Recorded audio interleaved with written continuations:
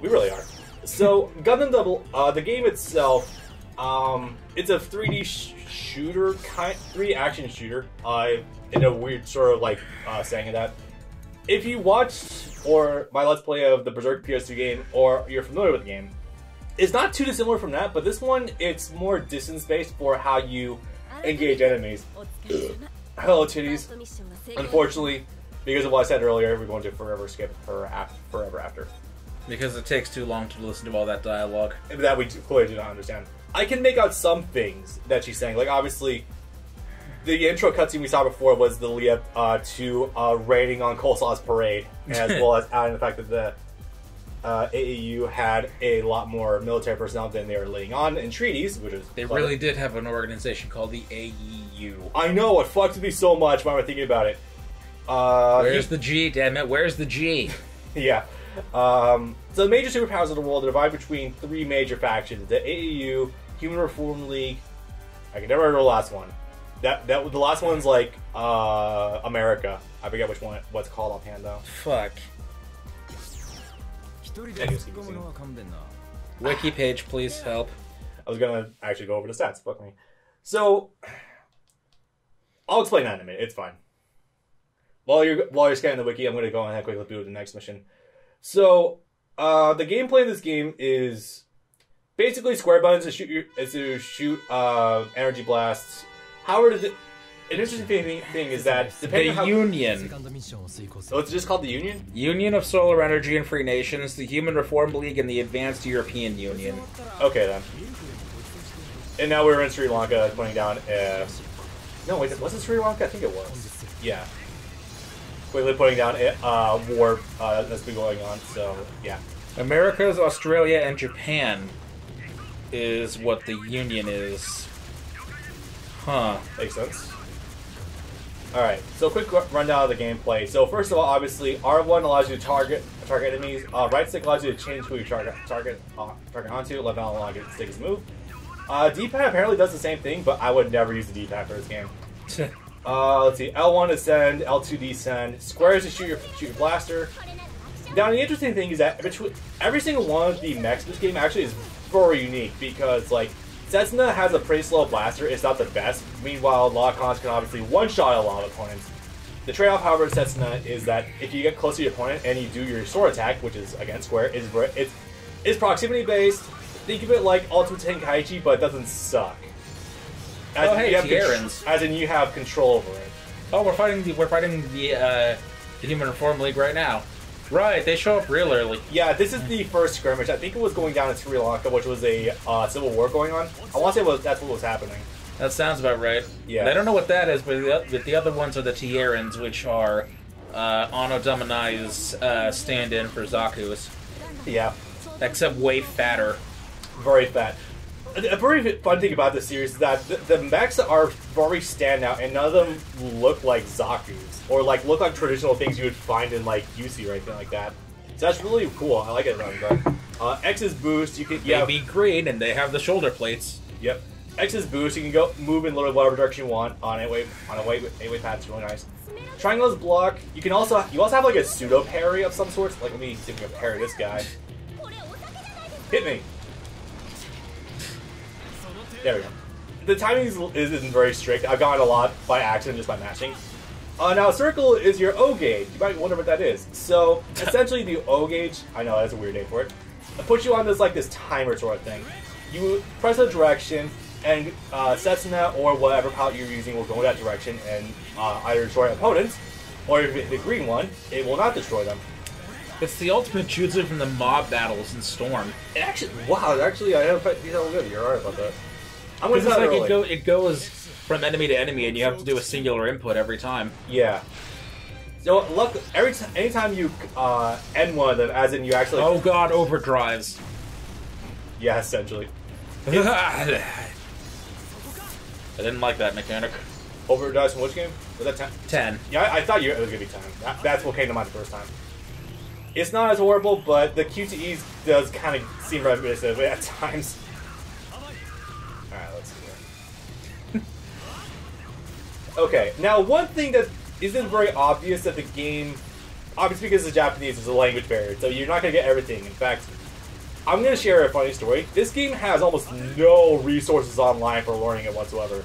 The only That doesn't surprise me. The only things I've managed to ever find is like the wiki page that like tells you some loose things about gameplay and shit, and there's one singular guy on GameFAQs that goes into some detail about stuff, but not like everything you need all at once. And it's not very. It's kind of vague. It's poorly written. 2008 and all that. Do you have proper camera control? If you're not locked, on?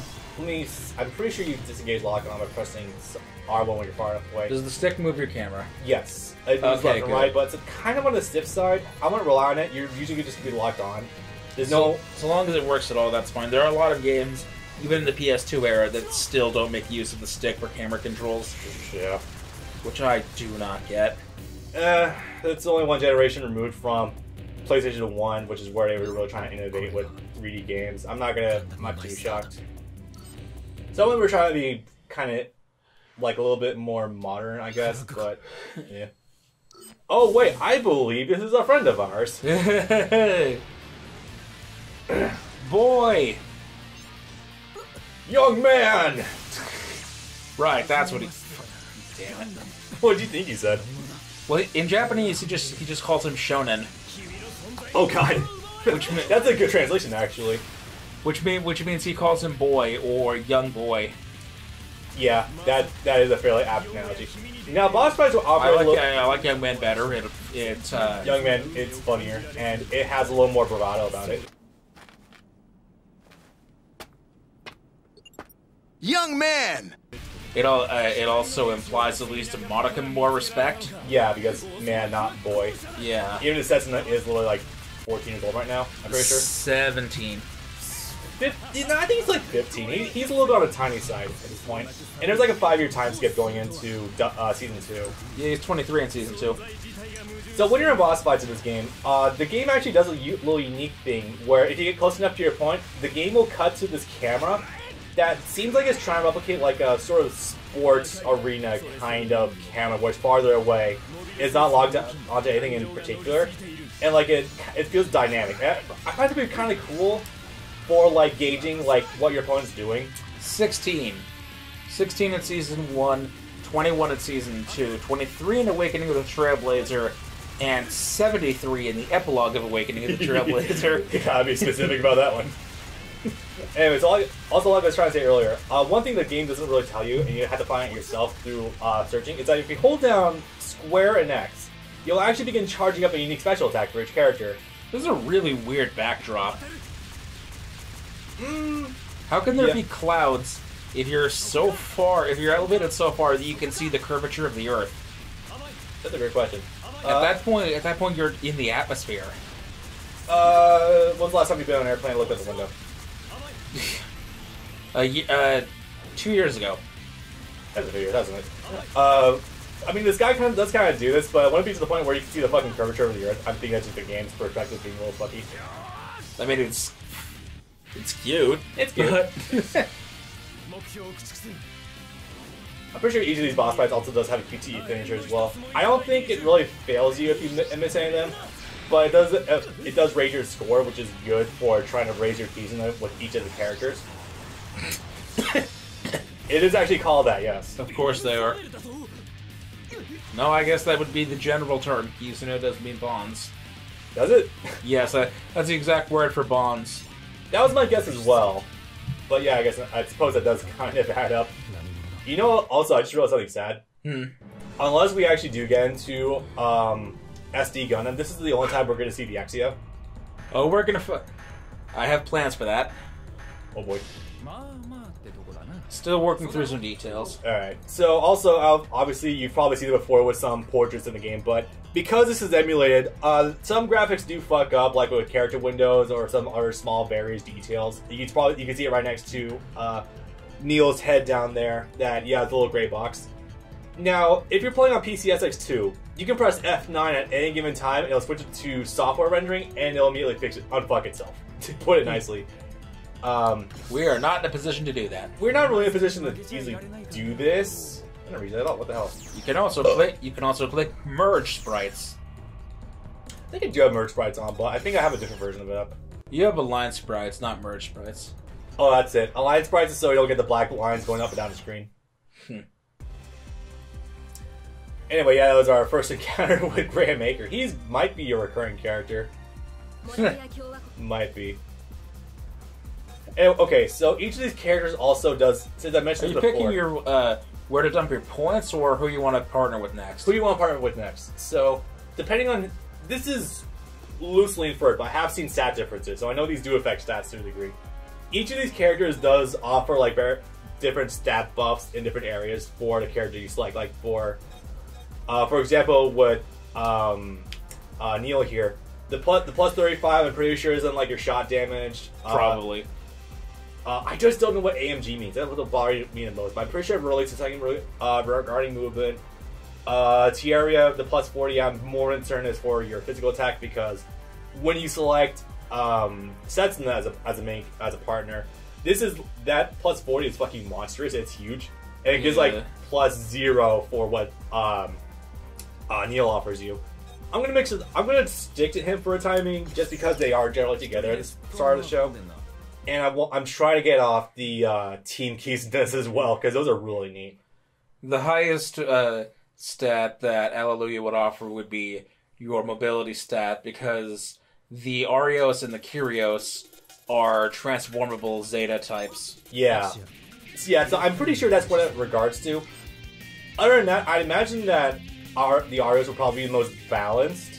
Probably. Okay. Kill count. Just kill a certain amount of enemies in order to get to the stage. 60. Kyrios. Kyrios is season 1. Oh yeah, that's right. Arios is season 2, right?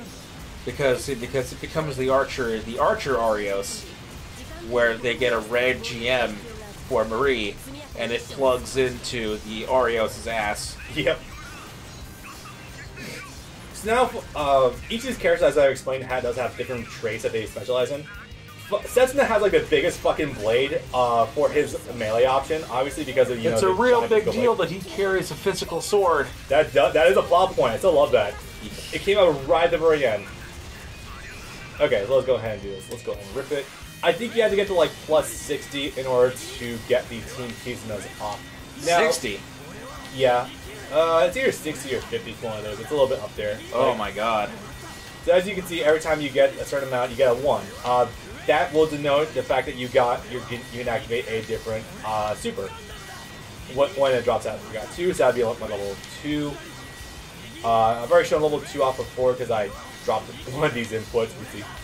Now, also, I'm going to try to get to the 100 because the Jesus Christ. The 100 is in Infinity mode, which it just shows a double O. Is that Oh, that's not Trans Am, but Trans Am is in this game. You have to wait a while to get that.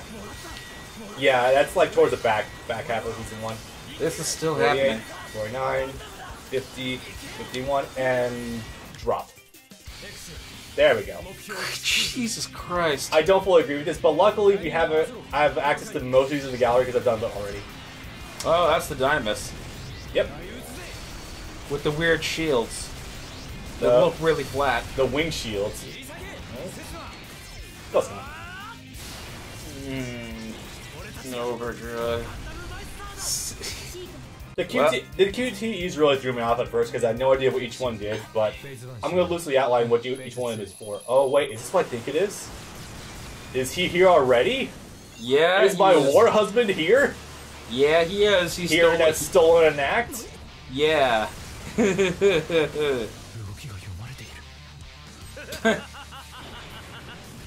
So, each one of these characters obviously also has a little bit of history. As it turns out, Setsuna's old commander / weird-ass parental figure is still alive in the world. And they run into each other because he happens to be a bit of a mercenary. Fun stuff. This man is SAACHEZ, aka the single most fun and most important driving force in the narrative of Gundam and Double as a whole. Don't say Gundam as a whole, but I want to be too far on the mark. And the funnest character in the entire franchise. Absolutely. I'm gonna say it right now. Scott McNeil. I love that man so fucking much. That's scary. This might be Scott McNeil's best performance ever. I think you're right. So, you want a fist fight? Well, Mr. Silent Gundam Pilot. Scott McNeil is a very tall Canadian man who dresses like a cowboy, and he has the deepest voice I've heard. And they cast him as Duo! he cast this fucking dual Maxwell who was like a 5 foot tall kid. As like a 16-year-old. As a 16-year-old twink. Yup. Okay. Fucking hilarious. I know. I couldn't have picked it better myself. So this is fun. You might have to put some audio clips of Ali Al being. There's no way I can't. Like Ali Al is like 100%. The dub for 00, hot take maybe, is the absolute best part of 00. Oh, well, you stopped at Gundam. Too bad. The fun was just beginning. That's fair. Yeah. Well, maybe not the absolute best part of 00. 00 itself is a really good show, but it adds so much fucking charm and takes it to what it would not be otherwise. And might be Ocean Dub's magnum opus. Yes. Like, 79 is good, Brat's Whale is good, but this is so fucking stellar. It's gonna be between 00 and Death Note. And Yeah. for my money, it is 00.